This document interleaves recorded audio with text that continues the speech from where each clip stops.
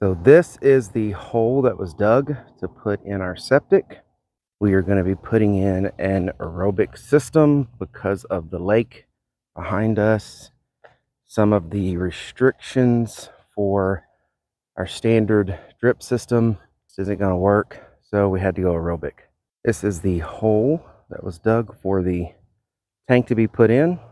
I believe they did this 6 feet wide by 15 feet long, and it's a pretty good size hole. Just some fill dirt at the bottom to level it out. I'm waiting for them to deliver the tank today.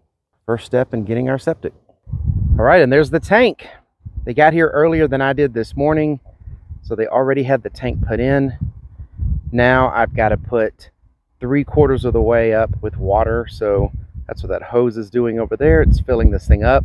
Every chamber has to be pretty much full, all the way down to the last chamber. It needs to be 3/4 of the way full. So I'm filling that up now, and they've got to, of course, come back and finish setting everything up. We got to put in lines for the sprinklers, which is this little hose here, and then they've got to put the inlet into this. Here's a view from the other side.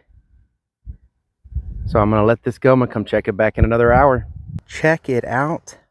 We've got basically step 2 and 3 done today.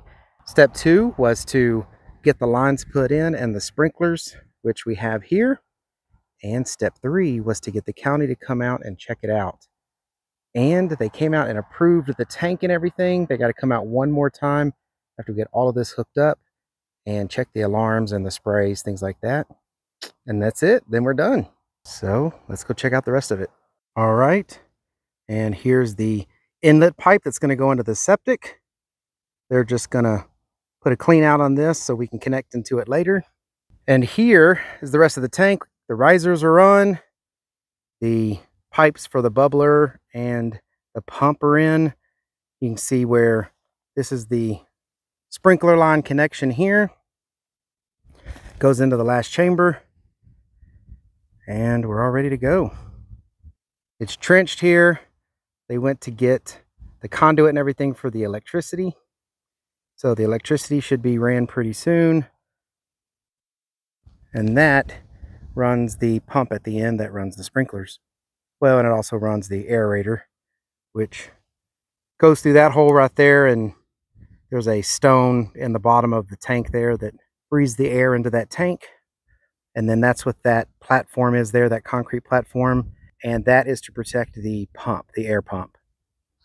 And then there's a little control box. That's it. Super excited to have this done. All right, they ran the conduit now up to the breaker box and lines put in. Everything's covered up. Now we just have to wait for the final inspection. All right, so they definitely got it covered in time. We got rain last night, a good amount of rain too. So they were able to cover it and smooth all the dirt out around it, as you can see. But as you can also see, we got a decent amount of rain that came in around these risers and the breather and everything over there. So now they have to finish hooking up the controller and the breather and everything in that concrete box and run it for the final inspection. And that's it. That's what we're waiting on next. These are our 2 clean out areas for the hookups. So the one closest is just the close clean out, and then that one is just another extension to where we're going to connect to.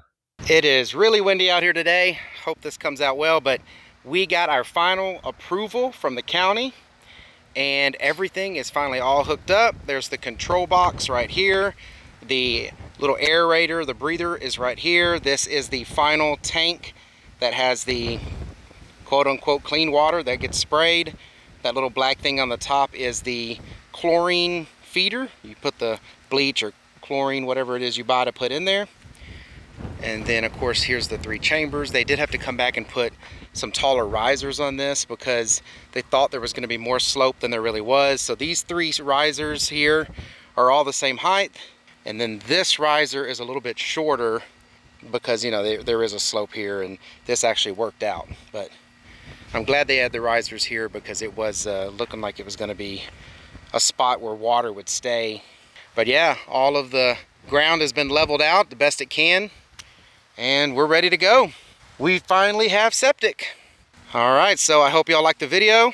If you did, please subscribe. We got all kinds of stuff coming to the channel. Everything we do, we're going to try to document as we put together our tiny home out here and get this property ready to live on. Y'all take care.